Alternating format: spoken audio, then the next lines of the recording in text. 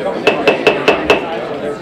like to call to order the regular board meeting of November 10th, 2015. Please join me in the Pledge of Allegiance. I pledge allegiance to the flag of the United States of America and to the republic for which it stands, one nation, under God, indivisible, with liberty and justice for all.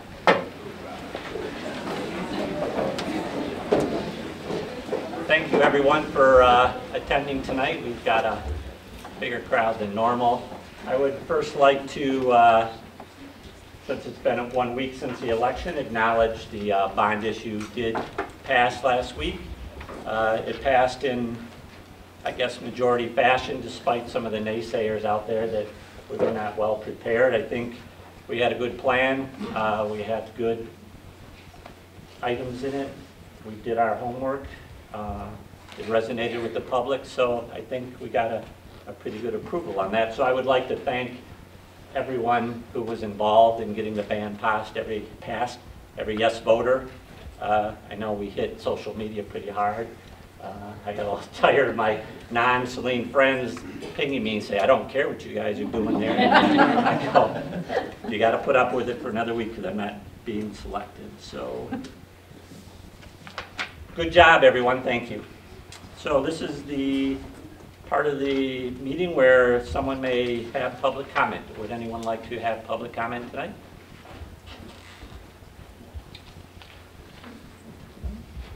Administration. Just one quick comment, because we have a lot on the agenda tonight. Just would like to thank everyone who participated last Friday in the Match Day program. We looked to develop a match for a former student who has leukemia, who's a daughter of one of our staff members, so I appreciate all the folks who took time out of their day. One, if they were within the age window to get swabbed, but also who supported that, wearing orange that day, and I really appreciate that. The next and second announcement I do have is that Patty Waltz does have 20 pre-sale playoff tickets to sell. If anyone wants to get their playoff pre-sale tickets now, as opposed to later for the game, 7 o'clock Hornet Stadium against the Canton Chiefs. Will the rain and wind away? Yeah, it's going to be nice. It's going to be nice. Board of Education members? Nothing? Okay. Can I have a motion to approve the agenda as printed? So moved. Second. All those in favor, please signify by saying yes. Yes. Yes. Those opposed? Hearing none, motion carries 7-0. Scheduled reports. Our state championship field hockey team. I'd like to call Athletic Director Kirk Evanson forward. First, I want to say thank you for having us here tonight, and congratulations on passing the bond millage. That's exciting. This is becoming quite a habit, coming before you to introduce our next state champion. So. Love to tell you a little bit about our field hockey team, led by Coach Eric O'Reilly, coach, and our assistant coach, Eric Boyer, who's also our newly hired girls lacrosse coach. So a little bit about their season. They won the regular season championship and only had 78 goals for and only 3 goals against. So they had a super dominating season. They just dominate play. 17-1-1 was their overall record. Ending in, obviously, as you know, our state championship. I don't know if any of you have had a chance to see a field hockey game. It's an exciting sport. I'm rather new to field hockey. I've been to about 5 contests now, maybe 6 contests, and each one more exciting than the one before. But the last game, I have to tell you, and I know these girls could probably go into great detail, but the game went to overtime, and then they play an overtime period where they reduce from 11 players to 7 players. Is that correct, girls? Okay, so then it's 7v7 for a 10-minute period. Again, they went to another overtime, which was a 5-person, one-at-a-time shootout, much like you'd see in the NHL. And our goalie, I have to say, I'm going to brag a little bit about Kennedy Boyer. Kennedy, will you stand up? Our goalie was...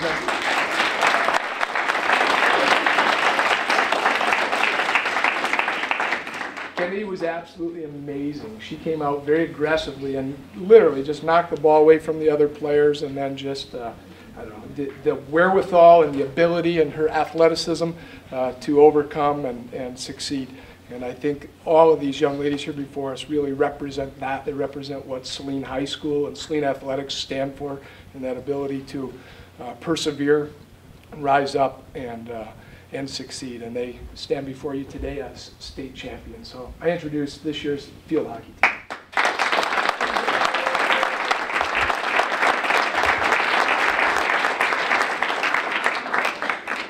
And one of the captains want to come up with a safety thing? Is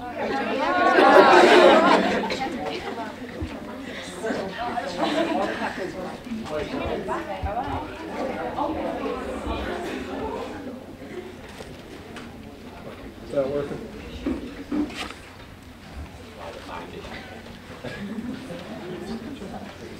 I'm Rachel Schmidt, the 2-year varsity captain, and I would like to thank the community and all the fans for the support this year. We've had the most people at our games, and I think it really led to our success. So thank you. Oh, thank you. Sorry, board.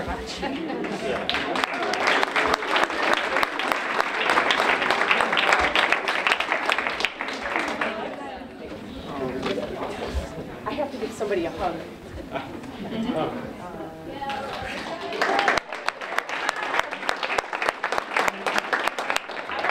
All know Paul Heineck, but you were a board member of the field hockey, probably the first field hockey board. Oh, yeah. I mean, so Paul has been a huge contributor to the field hockey program. I can't even say enough, but we probably wouldn't have gotten to this point without your help way back when. And I know you continue to help the program, and obviously Danny Heineck was our assistant coach last year and helped out this year as well. So.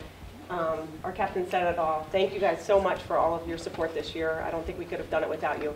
This is an amazing group of girls. I was with them when we started the middle school program. They were my 8th graders, so the seniors. So stand up, seniors. Great job.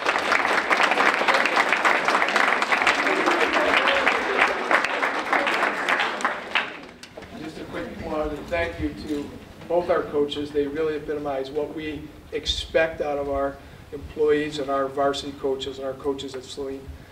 They stand for what's right. They have structured practices. They have high demands. They place responsibility upon their players, and their girls have risen to that level and found success. So we're super proud of them. Thank you for letting us be here. Can we get a quick, if you guys stay right there, Mr. Robinson, can you get over there and we get a quick picture of you guys at the board? All right, thank you to the exiting girls field hockey team. Having watched a lot of those girls play over the last couple of years, it was exciting to see them win the championship. So our next scheduled report is our audit report of the district for the 2014-2015 school year. Assistant Superintendent Warner. Yep, we've got Jeff Dalloway and Anthony Sazanowski here from Plant Moran to give the board presentation. And I will be Clicker. my clicker. All right.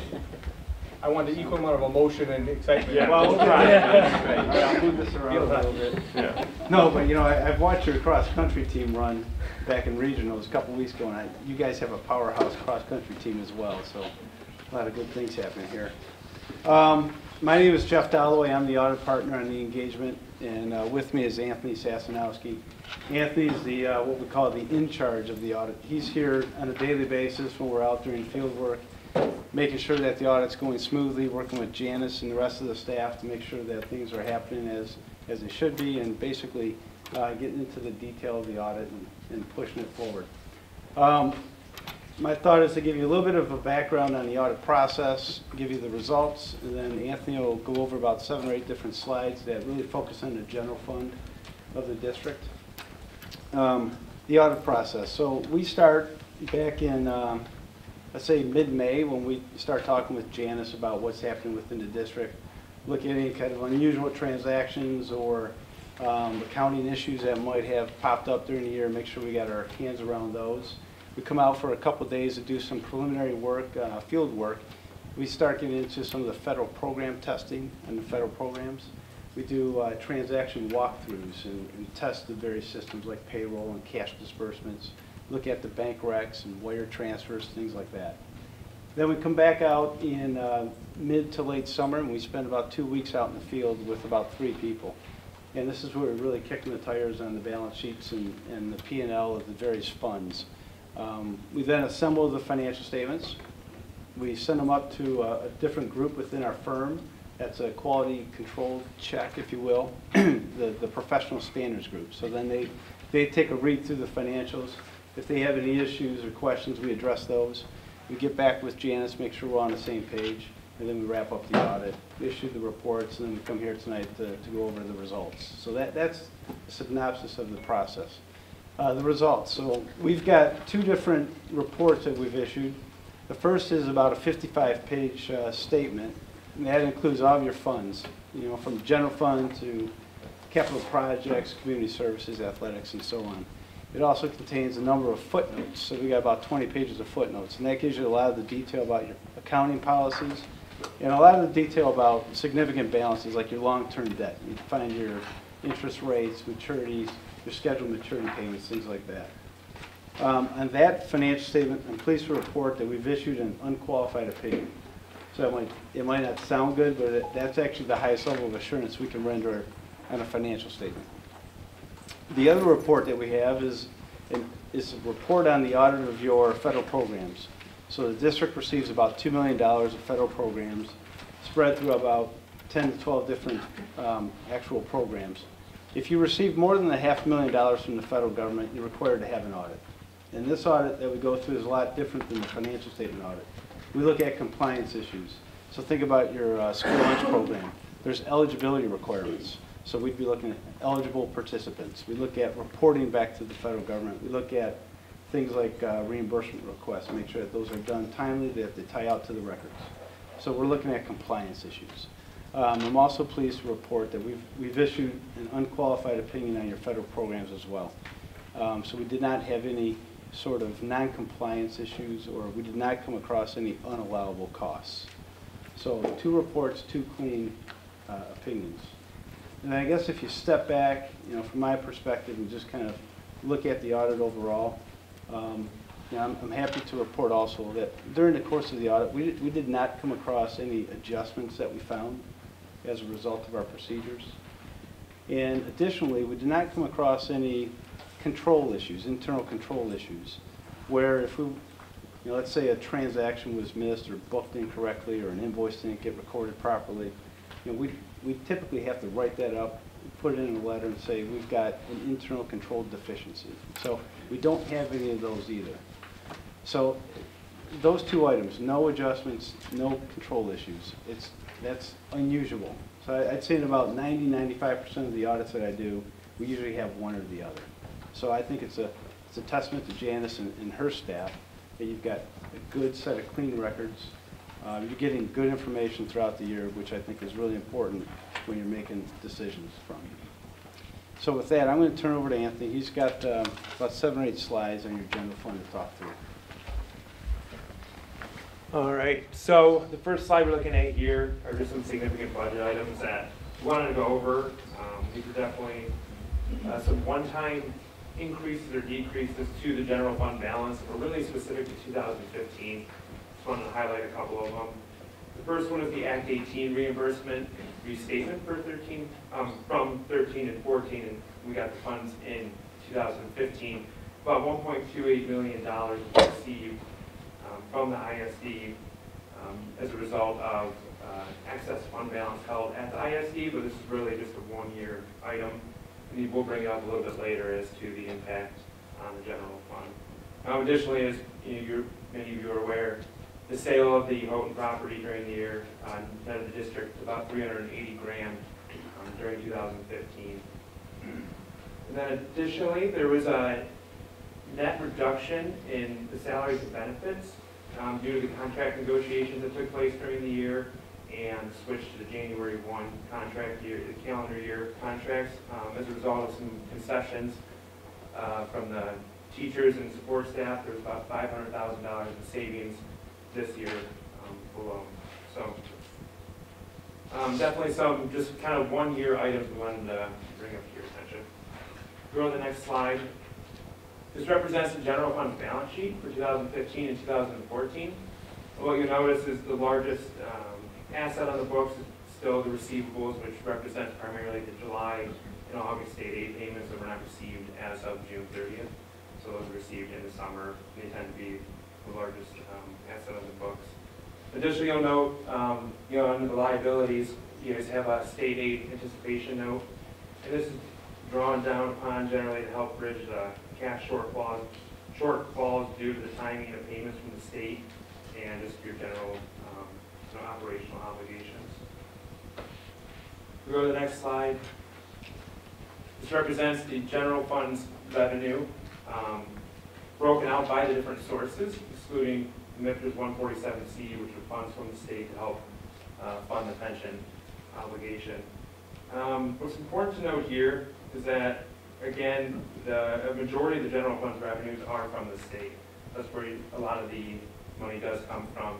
And it was up slightly from 2014, primarily due to an increase in per pupil allowance of about $50 a head, but partially offset also by a decrease in pupils from 2014 to 2015. Overall, revenues are up about $2 million, primarily due again to a couple of those one-time issue items, including Act 18, sale of the open land.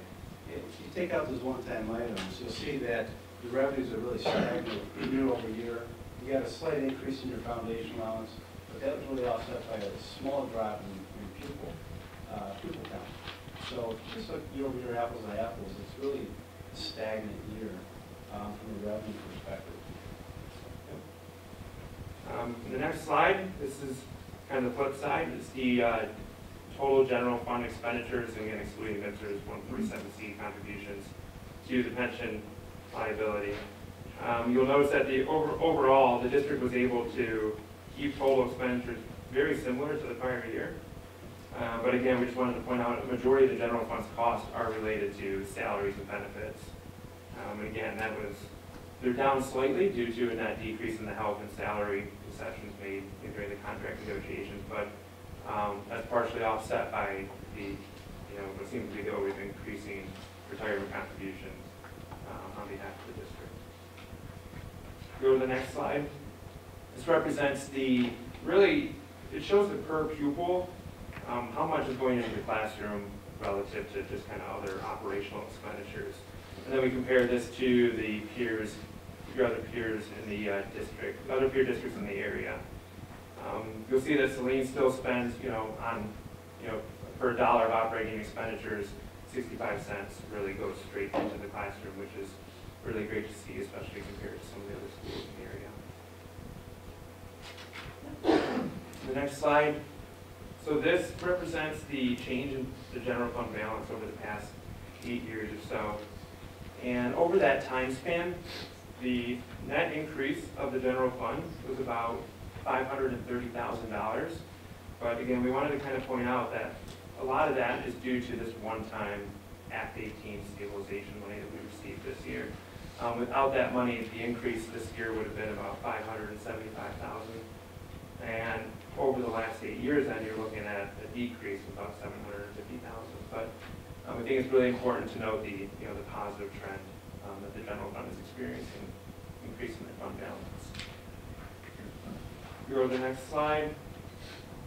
This represents the district's fund balance as a percentage of total expenditures, which is used by a lot of districts just to kind of gauge where they're at compared to the state, other districts in the state. You see the general fund's fund balance is still below the state average. And again, we wanted to kind of show and break out the differences as if we didn't have the Act 18 funds in 2015. But again, this is also trending upwards, which is so this is our highest fund balance each week inclusive of the Act 18, at least since 2009. Looking at 2009, the state fund balance average was 13.3%. Yep. Now we're up to 7.2, and the state average has come down. We're actually starting to fight that trend a little bit. State's coming to kind of get us, and we're actually on our way back. Yeah, it's a continual effort. I mean, so from the state perspective, the economy hasn't been that great. The additional funding on a per pupil basis has been just incremental each year. And you see what's happening with retirement costs, and we're at about 24% as the retirement right now. And that I remember the days it was 14%, right? Now it's at 24. It's almost a double. It was 100% change year over year. You got that. Think about all the utility costs and transportation costs and just inflation in general, you're always fighting that. So at least we've got a nice trend here since 2012. It takes a lot of work to get there because your number one cost is personnel costs. You know, you can only squeeze so much out of that $7 million of other. It's all the personnel costs that's a big piece of the budget.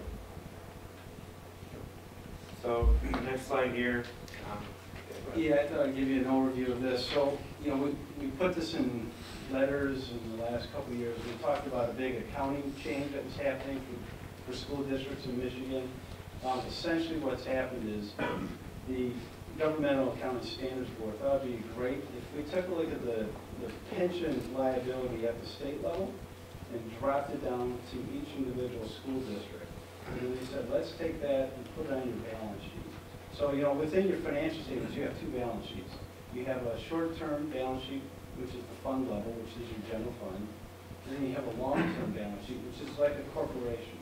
And if you look at a public company statement, it's the long-term balance sheet. It's got all your capital assets, all your fixed assets, buildings, equipment, but it also has all your long-term debt. So all the bonds and things of that nature, bonds and our long-term liabilities are also on that. Well, the pension liability is on that long-term balance sheet, if you will. So it doesn't get reported in your general fund. Your annual payments, your monthly payments into the pension system, they get reported in your general fund. But the actual liability does not. So it's kind of off the balance sheet, if you will. And a lot of districts, you know, they're going to look at this and not really do much with it. The number that the state has allocated to Saline District, to Saline Schools, is $81.2 million. So that's what they're saying is your share of that unfunded liability up at the state level. What does that mean? I don't know. Because it's not like they're going to shut the doors on you like what happened with GM, right? I mean, so it's just a long-term liability. To me, that says that there's a fundamental problem that the state has to deal with. And you see what's happening in your budget every year. You've got this incremental change on the retirement rate that you have to reach into your pocket and put back to the state to say, here's our contribution to that liability. I don't know exactly where this is going to go, but it was just an accounting standards change that mandated that liability to push down to the district level. So it won't change things from an operational standpoint. I don't think we'll make decisions based on that. I think most districts don't. I know one district, Dearborn, I remember they used to look at the full accrual to report the long-term liability or a balance sheet when they were making some decisions. So they're the only district I knew about that would actually look at that balance sheet for decision-making purposes. But when you throw that on there, it basically says you're upside down, you're defunct. So. Yeah. But Right. everybody else, Every everybody district. else, every district would be upside down, Yep. be insolvent, you know, from just a pure definitional standpoint. And the rating firms have already taken that That's into right, that's right. account. Yeah, the rating firms, you know, they'll look at each district from a bonding perspective. They've already taken this into account. It doesn't impact you from that perspective. So I wouldn't, again, it's an accounting issue that you gotta deal with, but from a decision-making perspective, it probably isn't anything you really need to do. So just kind of summarize what we just said there. So that's our presentation. Let's see, if you have any questions, we have to stick around.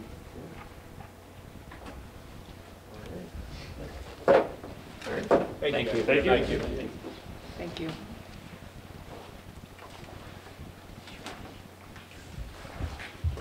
Janice, kudos to you and your department for getting that done expediently and excellently. I know you hate when you get those little things when in the wrong department, kind of tick mark, so good job by your department. Thank you. Action items. Can I have a recommended motion to approve the application of Kathy Crone to serve on the Saline District Library Board of Trustees for a 2-year term beginning on December 1st, 2015?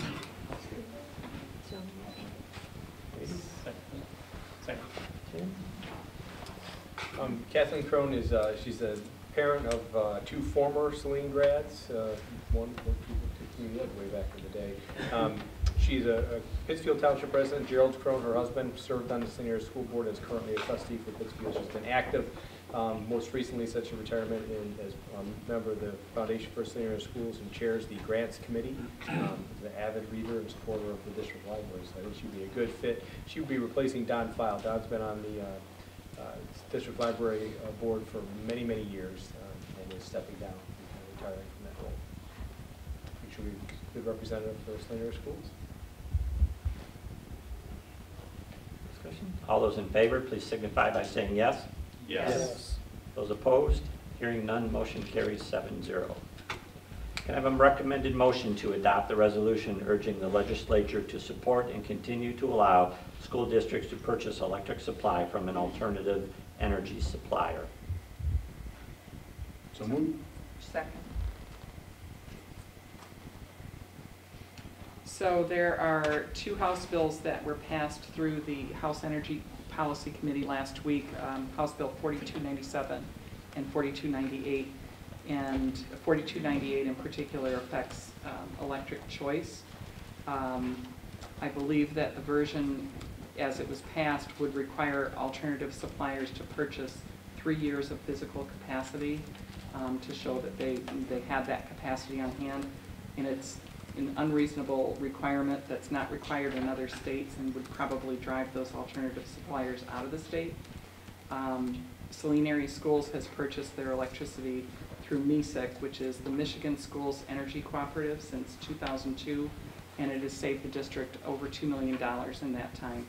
We also purchase our heating fuel through Constellation Energy and have saved substantial amounts of money from them as well.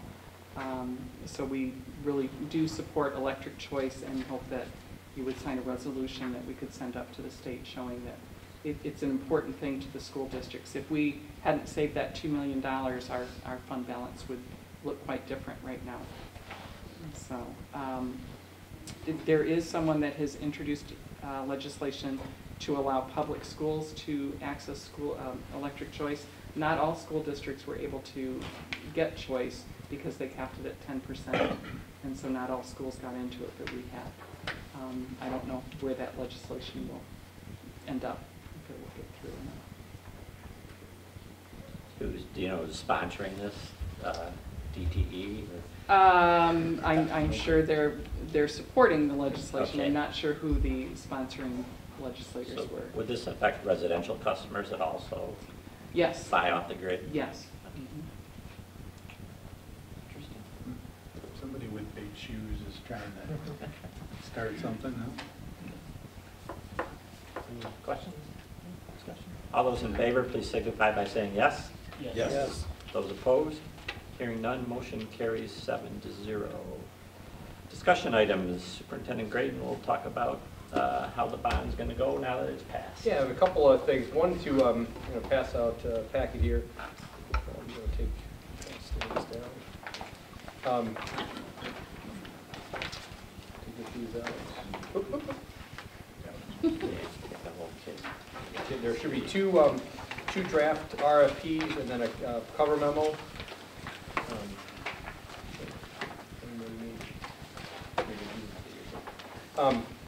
Do you have one, Paul? Yes, I am. All right.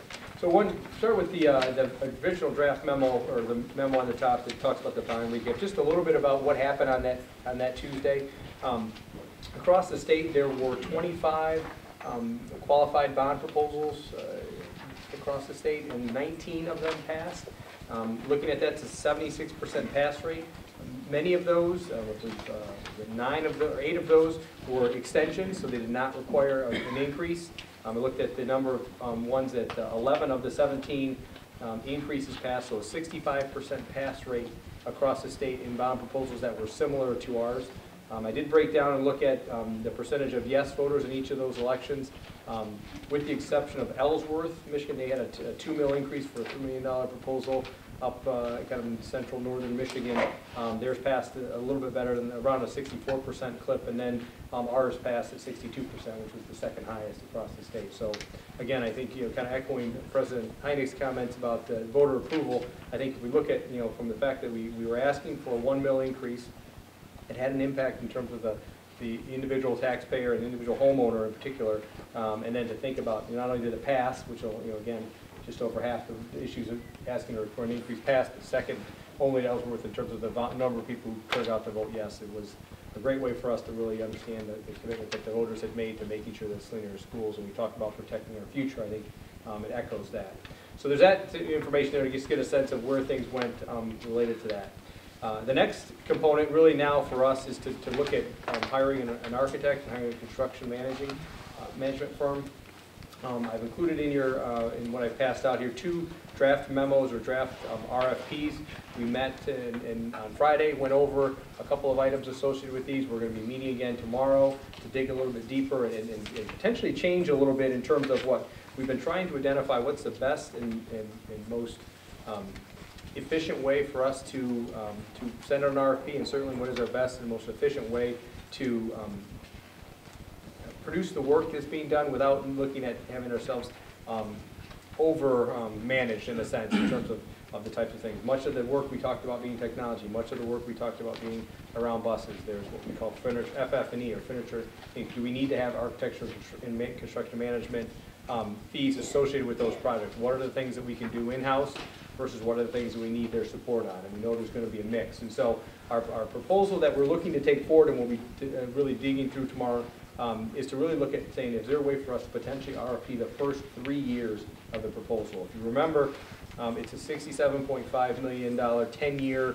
kind of bond proposal, of which $40 million was the first year, of which 85% of it needs to be spent in the first 3 years. So essentially just under half of the entire bond proceeds will be spent over the next 3 years. And so that really feels for us that that's when the lion's share of the management services are going to be needed from an A&E and architectural engineering standpoint and from a construction management standpoint. So we've been reviewing these documents, thinking about ways to tighten this up to make sure that we're asking for appropriate help in terms of what we need, but ultimately not looking to sign long-term agreements that put us in a situation where we're being managed over time and in areas where we feel we have proficient skills and capacity to be able to handle those. So that's our next real phase. Our intention is to get these RFPs on the street as quickly as possible, frankly, this Friday. So by the end of this week, the RFPs will be out. If you flip to the back of each of the proposals, or draft proposals, you'll see a rough timeline. I want to kind of walk through that a little bit so the board and the community understands where we're going. So we're, again, intending to get these proposals out on Friday, sending those out to, really posting them, getting them out to certainly a group of people who've contacted us and are interested in that. We're talking about bringing them back on the 30th, although we're talking about bumping that due date back, because one of the things that many of the firms are going to want to do is tour the schools. We have a date coming up, the 26th of, the 25th of November is no school day, and it's a Wednesday before Thanksgiving. It's an ideal day for us to have contractors and construction firms and architects in, touring new facilities, getting a sense of what they're up against, allowing us to talk about priorities and scope of work for that first 3-year window. And so our intention is that Mr. Clary and his team will be providing tour opportunities on that Wednesday before. And so we just want to bump that back instead of having them do on the 30th, having them do a week later in terms of being able to do those tours. We'll be conducting interviews, and again, probably the week of, still looking at, similar to that week, but ultimately looking at potentially asking for a special board meeting on December 15th. We don't feel like we're going to be able to make effective recommendations to the board by the meeting on the 8th. And so looking at the 15th in terms of having an opportunity for us to, asking the board at that time to authorize us to begin negotiating with identified vendors based on the RFP process. We talked a little bit in our finance meeting, and I talked a little bit to President Heineck about the process for the RFP, having board members sit in on the RFPs as we interview. We're looking potentially, after getting the RFPs back, screening down and interviewing 3 architectural firms and 3 construction firms, but we will be inviting board participation in those meetings as soon as we know for sure. These dates again, these are draft dates. We'll know by probably by first thing Thursday morning what our intended schedule is for interviews, and we'll communicate that out to the board. But as you can see, it's a relatively tight timeline for us to get moving. We'd love to be able to say we know who we're going to be working with by the 15th of December, allow us to begin negotiating, but ultimately for us to complete the projects that we've talked about in terms of our safe and secure entries and some of the exterior work we're talking about from a drive standpoint out here, we really need to get those projects designed with the process that will include staff and stakeholder community feedback in terms of this. So there's going to be a planning timeline, getting bids done and getting our bids out as quickly as possible, We are concerned somewhat with the cost of construction. As you saw, there were 17 or 19 bond issues across the state passed. There's only a limited number of contractors. We want to be timing the market effectively to make sure we're getting good value for the work that we're getting done and want to get done. And so we're going to rush and be fast at what we do, but we're not going to be so concerned about pace and speed that we're going to do something that doesn't meet the needs of the community long term. So that's the planning right now. Any questions about that portion? And I'll touch a little bit on the actual sale of the bonds. Did King Scott have input on these RFPs? Did they help, or did we just? No, these are through MSBO and other organizations that we've gotten. These are just kind of what I would call draft or template RFPs. They're familiar with them. I have spoken to King Scott, and they're very interested in the work here. It's been a good relationship so far. So the building work you're anticipating to have done by start of school in September? Yes, well, as of this, today is November of what? Yes, and Rex isn't here, so I can say that. One of our fundamental concerns is how soon can we get in, because the type of work we're talking, I'll use Pleasant Ridge as an example. The type of construction work that we want to do there between June 15th and early September is extreme in terms of when you think about that. We have talked about, I've spoken to Principal Bezu in particular with Pleasant Ridge, would there be a way potential for us to begin demo work around Memorial Day? If that's the case, can we grab a couple weeks, particularly maybe art and Spanish classes could be taught elsewhere in the building for those last couple of weeks to allow us to get a jump on that. Until we really have the construction and architect and engineering police to really sit down and help us with that schedule, it's going to be tight. I don't want to say right now that it'll be done because we need it done right. I don't want to make decision and design decisions based on getting open by the first day of school. If we know the right design decision means that it's completed by the first day in October, then we'll be okay. We're going to start that project and we're going to get it done as quickly as possible. If for some reason the project's not completed the first day of school, we'll have alternative plans to make sure we're providing education to all the students right there. Always important to get it done right. Yeah. Yeah. I'm equally concerned in terms of the drive here. Right. Right. We may need to have some minor alternatives as we progress through that. Weather comes into play and some other things, particularly on those outside ones. Pleasant Ridge shouldn't have a weather issue. Should, yeah. All right, and just No, but the drive is good. Yeah, I've talked a lot about the entry point at Pleasant Ridge. Our intention is to focus on the entry points of all of the buildings next summer. The other ones are they're less in terms of substantial, but there's a lot of them. So again, that becomes a management issue in terms of making sure that we're doing it, the designs are right, the contractors, the materials are available. I mean, again, it gets into a lot of different aspects that we want to make sure we're doing it right, doing it appropriately, but we also want to make sure that we're a priority for the contractors that are out there. Can they be doing all those simultaneously? That seems like a lot. We may need, right, it is a lot. We may need to have multiple contractors doing certain ones. Certainly from a design standpoint, from a management standpoint, in conversations they feel comfortable they can do that. But we may have the people who are doing the Heritage and Woodland Meadows entry points may not be the same company that's involved with Pleasant Ridge, etc. Questions about? As part of it, after the RFPs are done, there will be a bond planning team. We'll talk more about that at following meetings, but there's going to be this will really drive the conversation at this table and really throughout the district over the next several years. And it's an opportunity for us as a board and as an administrative team and a community to really kind of define that pathway for our students moving forward. So I'm excited about it, but again, it's a lot of work for us to do to make sure we do it and do it right. The one thing that also needs to happen along is we actually need to sell bonds in order to have money. And so we've met with Paul Starter, the finance committee. I don't want to steal the thunder. You guys can just keep on going. It's kind of part of the bond proposal. We talked about how we want to go about selling the bonds, and there's essentially a competitive sale that you can do, and there's a negotiated sale. And talking with Paul Starter, looking at the market, we feel that we would make a recommendation, and we can touch on it again later, to do a negotiated sale. We have a potential partner associated with that who's done some other things with the district, who's offered us a very competitive rate as it relates to their services. They can bring in other partners to make sure that we can get enough potential bond buyers to the table for us from an underwriting standpoint. And then ultimately, we'd be looking to sell those bonds in some time in that January window. We budgeted for 5%. We think we can get it below that in terms of the quicker we can get to market, the better. But again, once the money arrives, the clock starts in terms of our 85 and 100% spend. So it's not as though we want it here tomorrow, but we want it here when we need it. So we're intending to bring a board resolution to the board their next meeting 2 weeks from tonight. So that's the kind of the status update to the bond. A lot of work in a week. Thank Yep. you. There we go. There we go. You know, as Mr. Holden liked to say, measure twice, cut once. Yeah. So we're going to get those buildings done the correct way. So our next discussion item is the board self-evaluation. Board policy requires us to self-assess ourselves annually. So in, I think, the end of September, we did an online survey through the Michigan Association of School Boards. Thank you, everyone, for participating. We are rated ourselves on 7 different categories, which are leadership, academic performance and accountability, board responsibilities, board effectiveness, data-driven decision-making, board superintendent relations, and community engagement advocacy.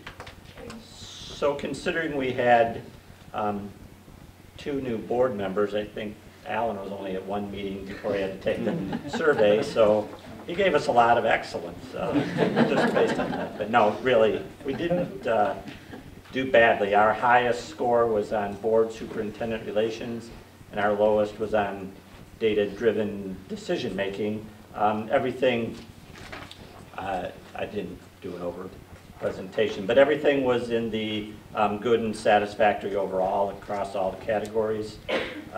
Community engagement was a little low on some of the scores, so we're going to be working on that. We had no unsatisfactory ratings on any of our categories, so that was pretty good. 2 of our lower percentages were, I think, kind of affected a little bit by the don't know answers from some of our board members who have not been around as long as others. So overall, I think we did a good job, and I think we continue to improve.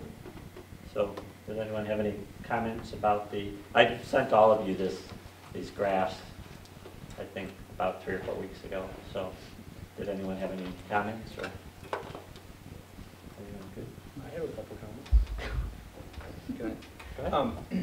So you guys evaluated yourselves. One of the things in terms of thinking about the community feedback or community engagement piece, we just, as I just talked about the bond, we will have a lot of opportunity as a board and administration to engage the community throughout this bond process. So I think one of the things in terms of saying, hey, are there things we can do to kind of engage the community in different ways? One, I would point to the recent campaign as an opportunity that we have engaged the community. But next would be how can we continue to involve not only our parents and students, but other members of our community in terms of engaging them and getting feedback in terms of how we go about spending these dollars and how we go about improving the district. So I think it aligns well if we say that's an area of focus for us as a board, or you as a board. We have an opportunity to have a natural kind of feeder system for that process. And the second one was the data-based decision making, and I talked a little bit to President Heineck about that today. One of the things that I think we will see, and this evaluation tool is designed for boards across the state.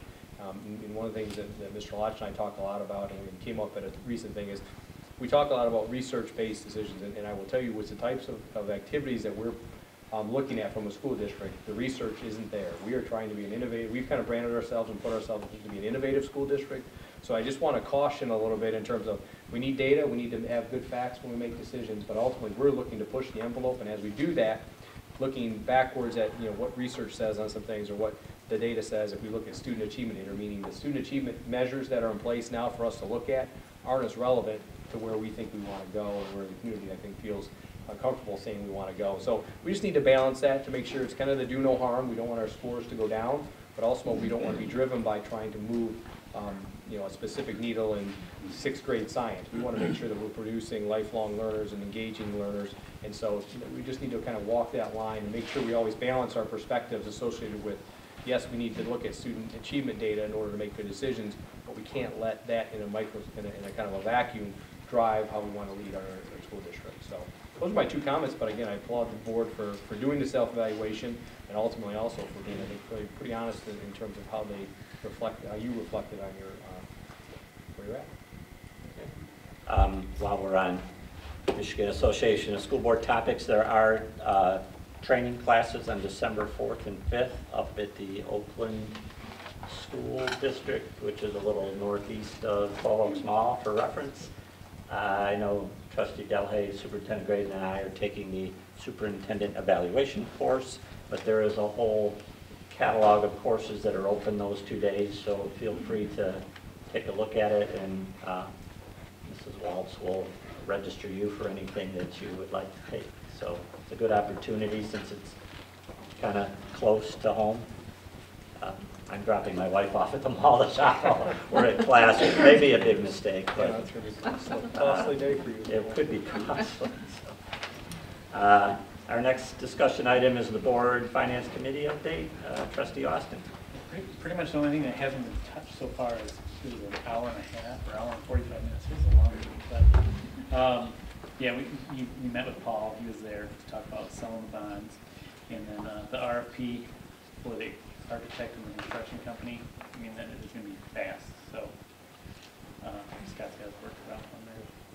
And then a brief discussion about the facilities committee that's going to create, and there might be a little overlap with the finance committee too with that. And then Janice presented some stuff about the audit, which everybody's already heard about, and the electric choice resolution. Did you have, was there an update on the budget to date, or how are we tracking, or? No, there was not. But we're tracking good. Yeah, Yes. it's still really early. Okay. Just checking. Thanks, Tim.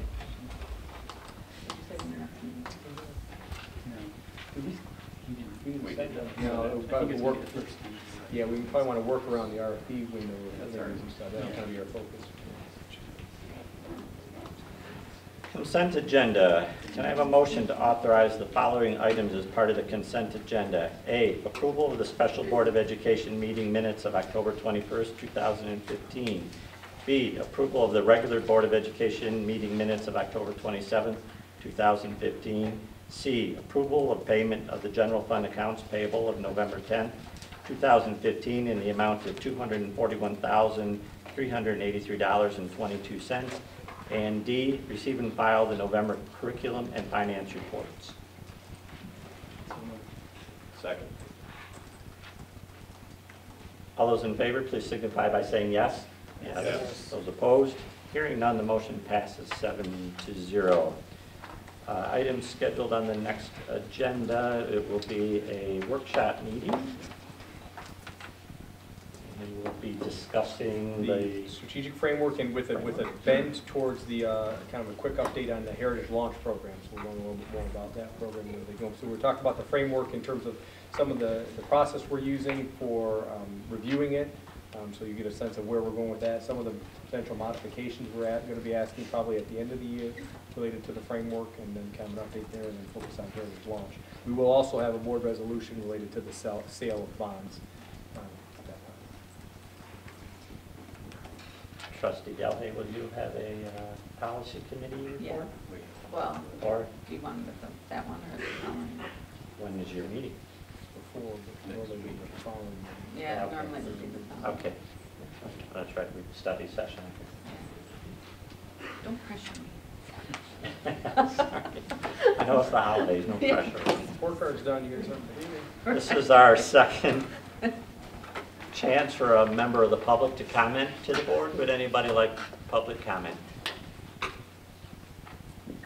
Hearing none. Our next meeting will be November 24th, 2015 at 6:30 p.m. here at Liberty School Media Center. Can I have a motion to adjourn the regular Board of Education meeting of November 10th, 2015 at 7:20 p.m.? All those in favor, please signify by saying yes. Yes. Those opposed? Hearing none, motion carries 7-0. Thank you all.